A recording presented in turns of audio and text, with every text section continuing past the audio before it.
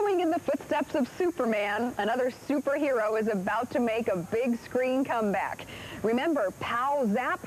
Yes, folks, the Caped Crusader is back. Batman will finally make it to the movies. The Batman will be roaring back to movie screens this summer, this time dressed in black leather and dead serious about crushing crime in Gotham City. Vicky Vale. Hi. Bruce Wayne. And what do you do for a living?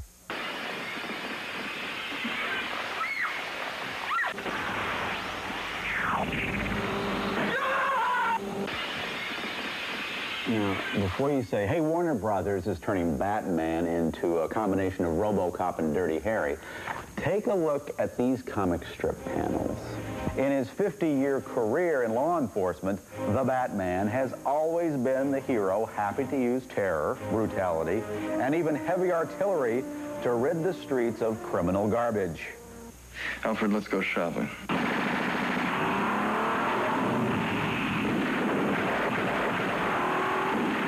Well, when I created Batman in 1939, he was a vigilante, basically, and he looked like a vampire.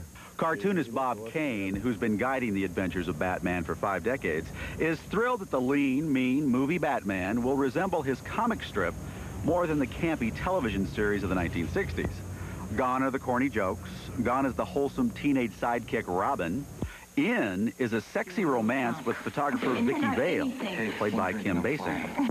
And listen up, Batman fans. Bob is even happy with the choice of weak-chinned Michael Keaton to portray this tough-as-nails Batman. Do not expect Mr. Mom, and do not expect Mr. Beetlejuice, and do not expect Adam West. It's going to be an awesome new Michael Keaton with new respect, and, of course, the costume flexes all the real muscles. Keaton worked out for 2 months to play Batman, but the newly designed rubber bat suit provides all the physique needed. Director Tim Burton has said he always wanted a small man to play the part, picking 5'10" Keaton over almost picked 5'9" Mel Gibson. He said, I wanted to do a realistic movie, and therefore I thought if I got somebody more ordinary who would become a Batman, it would make more sense, because otherwise, why would a guy 6'4", that's a Hulk like Schwarzenegger, need a costume? He can just put on a ski mask if he wants to be incognito and go out and wallop people with one shot, and that would be it, right?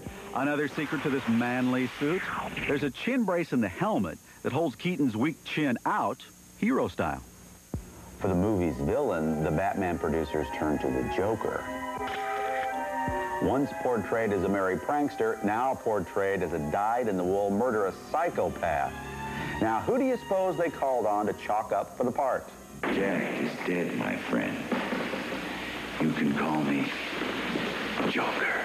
Are you ready for Jack Nicholson?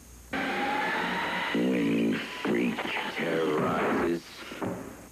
Wait till they get a load of me. I had a meeting with him up at his home in the canyon, and he said, well, what do you think? How do you think the Joker should be handled? So I said, Jack, you know, it should not be the campy TV show Joker that Cesar Romero portrayed. It was okay for that era. He clowned it up, and he was a buffoon. Your Joker is a maniacal killer. He's a psychopath, a murderer, and something evil like you did in The Shining. Only you could do that so well, because you're really the Joker, Jack, without makeup. Let's face it. $30 million have been invested to bring Batman to the big screen with big stars and a top creative team.